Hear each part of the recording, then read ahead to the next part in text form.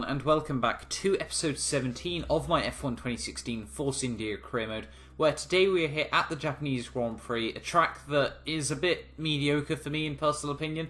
It's not a track I particularly enjoy. If you guys have not checked out last episode, I would highly recommend doing so. It was an incredible race. But let's now move in to track acclimatization.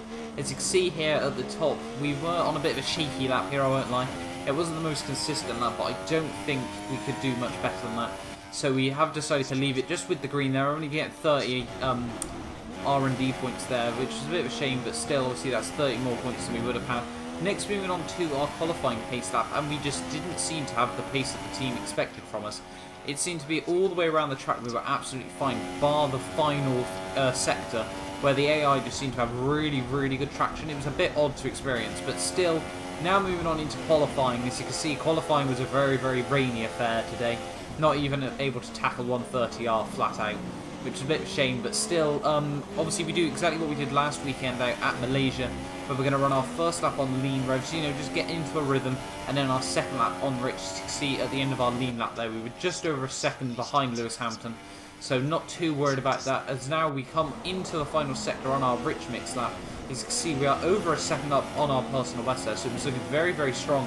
Coming through the final corner here though, what time are we going to be able to post as the back end slides out slightly? We moved second behind Lewis Hamilton there, very strong lap from ourselves. I was quite impressed with that. But as you can see, just fast forwarding now to the end of the session, the teams like Ferrari and Red Bull that just seem to have a lot better downforce really managed to pick up the momentum there. And they ended up posting, and we ended up finishing 6th place overall there, which wasn't too bad. I wasn't particularly disappointed with that. So now we have to obviously move in, try and move forward in the Japanese Grand Prix.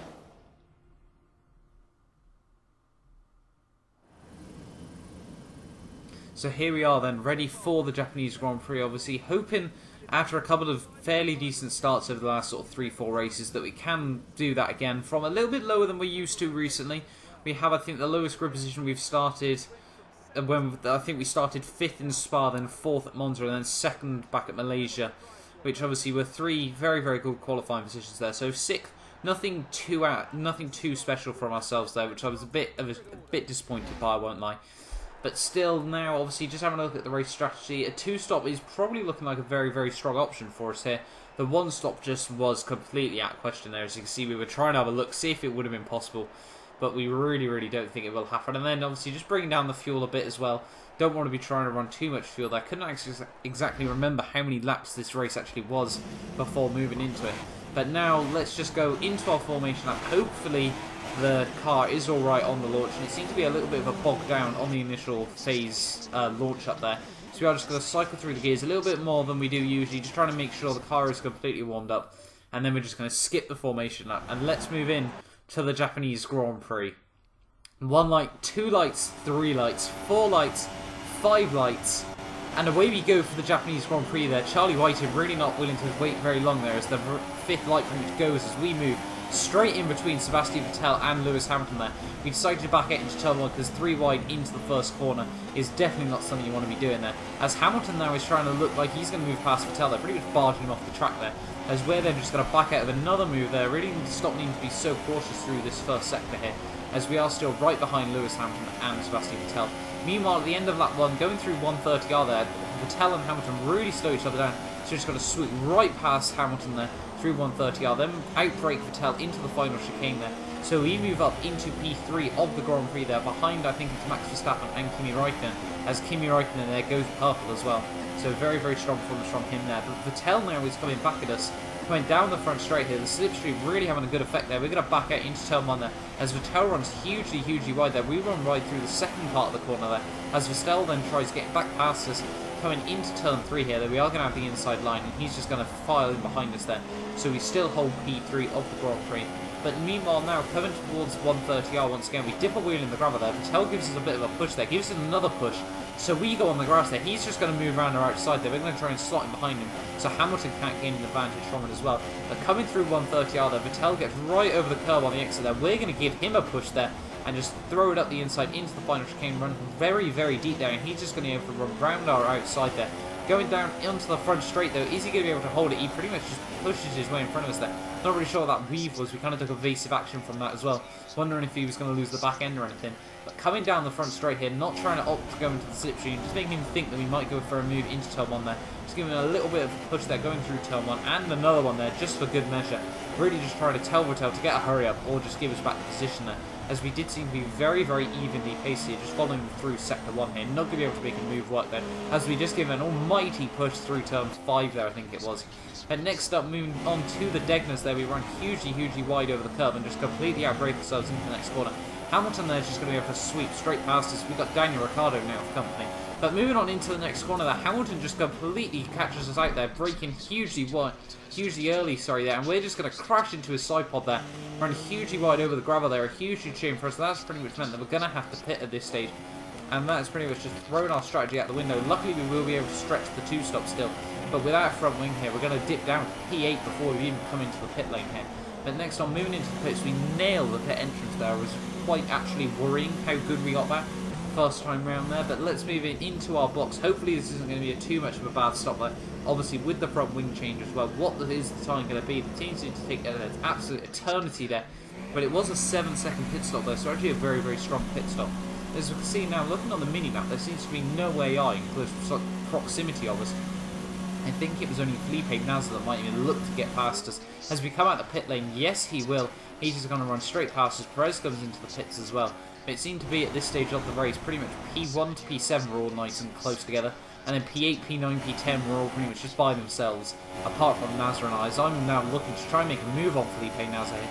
Going through 130R, obviously on the newer set of tyres. Look, round is outside. Are we able to kind of hold it? Yes, we are. And we just move straight past the Sauber. But as we can see now on lap 10, moving very much further forward in this Grand Prix. Very much a boring first half of this Grand Prix. Is now we're going to try and look round the outside of Gutierrez there. He's just going to try and squeeze us. Not really sure what he's thinking there, as he tries barging us pretty much behind him there. It's getting very, very violent, very, very quickly as we go through 130R. Trying to hold it around the outside and make more contact with his side pod there, and just pretty much just going to throw it up his inside through the final part of the chicane there. Think we've got the whole car in front of him, and no, we do not. So it's got far too hot there, and we've just gone straight into the side of him there, which meant we're both spun out. We've both lost a heck of a lot of time to the guys in front of us.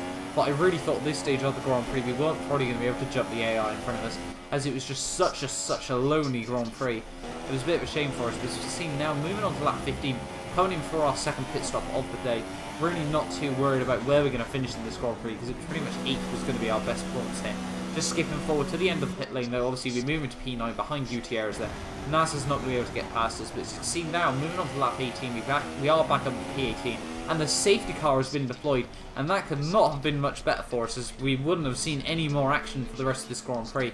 And that means that we can come into the pits at the end of this lap, make another stop, and we hopefully will therefore be right up with the guys in front of us. I don't think they're going to make a stop, because they don't think the soft tyres will be able to make it to the end. As you can see, coming into the pit lane now, nailing the pit entrance once again there. Hopefully now going to move on to a set of the soft tyres here, hoping that we do obviously get a very, very good pit stop. The AI probably will, I think we'll lose one place to Gutierrez at most there. There's just the AI behind us, obviously can't go very quickly down the front straight there. Are we going to lose one place? Yes, we do to Gutierrez, so we're going to be out of the pits in P9 there, which is still a very, very solid performance considering we are on fresh soft tyres there.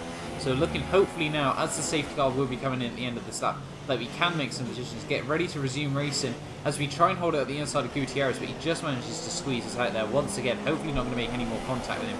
But it is green. Kevin Magnussen dives straight into the pit lane there. Just wanting to get out of everyone's way. He's pretty much given up with this Grand Prix, if I'm not mistaken.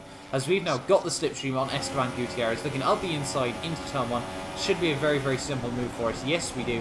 As Verline is obviously the next car ahead of us. He's a lap down though, so don't get too excited that Verline could be in 8th place in. As it is Felipe Nasr. Verline just gets out of the way very, very carefully and quite intelligently there.